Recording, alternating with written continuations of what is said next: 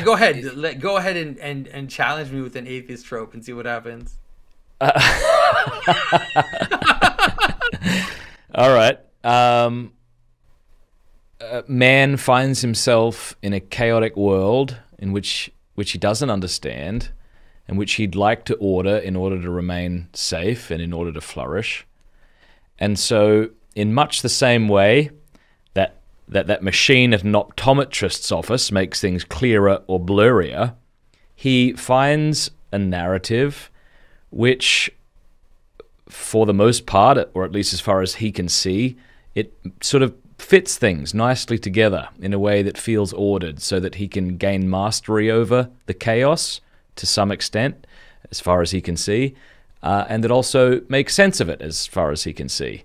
And that this is a perfectly understandable thing for a creature that has evolved to grow into, and to a way to use religion to make sense of that. I mean, that just seems like a naturalistic explanation of religion, that these are overarching narratives that no one's saying are meaningless, you know, like they're meaningful in the sense that they help us to prosper. And yeah, feel free to steel man No, that but if the you'd like answer to. is yes. Why not? Of course. That's what Okay, it is. so what I'm saying then is that can exist and God cannot. Well, that's the thing, is that if it works, then it has a certain amount of truth to it. It has to. Yeah, sure, it has a sort of functional truth, but And you it could say doesn't. that it's revealing a pattern, which is true, just in terms of pattern. Yep. Right? It's revealing a pattern which is true. Let's use a better word. It's revealing a pattern which is good. Right? Let's use that. I don't know if I want to agree with true or good. I would just say it's revealing a pattern that works. But if it works to a certain extent, it has to be revealing some kind of a good. Like if I have an apple and I have a pattern where I try to put the apple in my nose and it doesn't work, but if I put an apple in my mouth and it works, and it's like I'm revealing the good of the apple when I'm engaging in the proper pattern around the apple. And so you could say that this is something which scales up all the way into. So you could see it bottom. So the scientist wants to see it bottom up, right? Mm-hmm. And you're like, yeah, that's fine. All bottom up. That's fine. I'll go with you. I'll follow your game. We'll go all the way bottom up until we realize that without these overarching narratives and without these patterns of behavior, society crumbles or gets taken over by other groups. And you're like, okay, well, that's pretty real. Like, that's a real thing. Then once you reach there, you could say the reason why it works is because it's also top down. It's also revealing the pattern of reality back down into the world.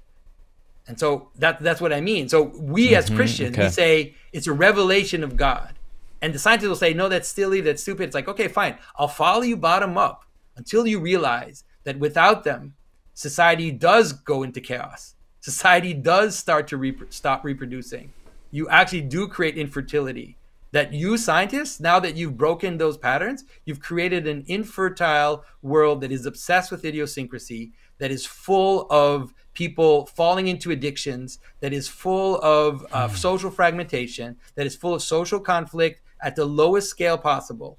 And so it's like, okay, maybe there was something about these things that was real, that was actually that were revelatory, that were prophetic. That were revelatory of the good in a real way. And so it takes a lot of the materialists that I encounter, they struggle to get to the point where you were like, if it's bottom up all the way, then it's also top down. It also works top down, and that the Christian way of describing it is coherent. It's not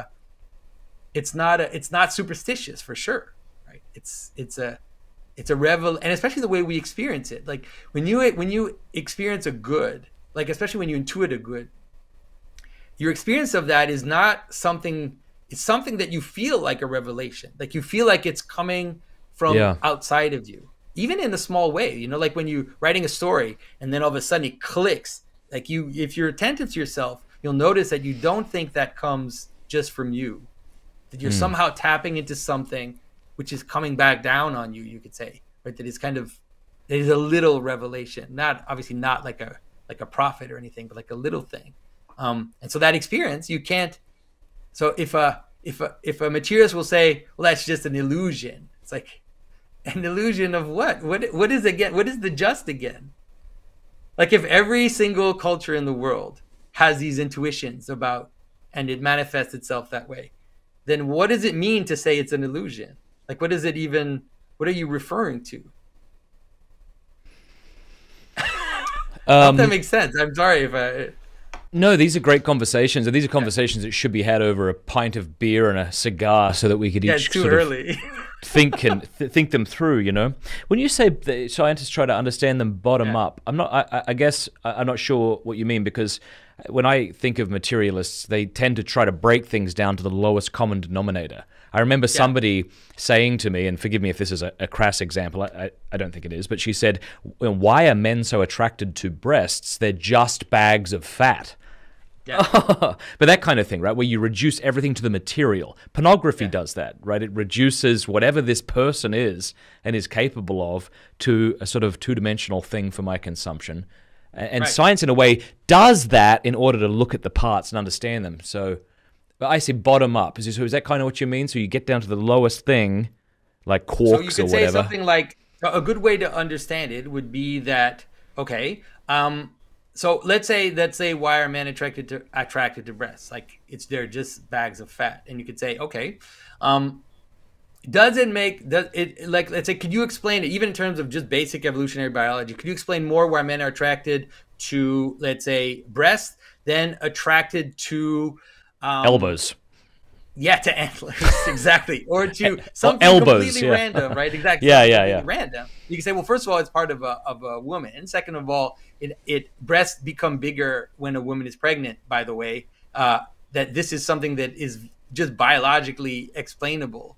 That there's a relationship between fertility and breasts that is actually discernible visually when a woman becomes pregnant. And when a woman has a child and is feeding a baby. So the idea that a man would see in a breast something which would properly make that woman into the house for his child is not something which is completely bottom up explainable in terms of biology and in terms of how animals reproduce. Now, you can't, like, I think as a Christian, it's not reduced to that. It's actually manifesting another type of reality, but you can explain it that way if you want, and then you could keep scaling up, let's say, in terms of social behaviors and why it is that people act the way they do. You can kind of explain it, but usually it actually ends up surprisingly revealing some patterns which end up being, let's say, true,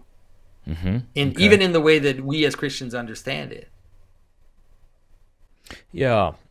So, but how is a naturalist not explaining things bottom up? Why can't it just be, well, they're explaining it by looking at the bottom, and that's it? Well, that's there is no up. They're bullshitting themselves if they think they're looking at the bottom, because the bottom is a quantum field. Let's start there. Yeah, okay. Or are you going? The only reason why they start at bags of fat is like, what do you think of the bag is the bottom of the reality? You think fat is the bottom of reality? It keeps breaking down, my friend. Keep breaking down. So you bring it up to identities that are actually qualitative.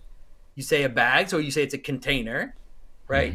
And then you are relating it to something which exists. And so you stop there and you think that you're not scaling up the levels of reality. You are. Fair enough. You're just not doing it. You don't keep going. It's like, let's just keep going now, because it's not true that you're at the bottom of reality. You're deluding yourself if you think you're at the bottom of reality. But the identity of a bag is something which we know what it is. It has a teleological purpose. It has a good, and we know what that good is. So it's not. So there's something about the process which doesn't work. Got you. That makes sense. Yeah. So you haven't started, when you say bag of fat, you've started well up the chain. You're well up the ladder. Way up the chain. Like really into human, even into like human teleology and human purpose-driven action.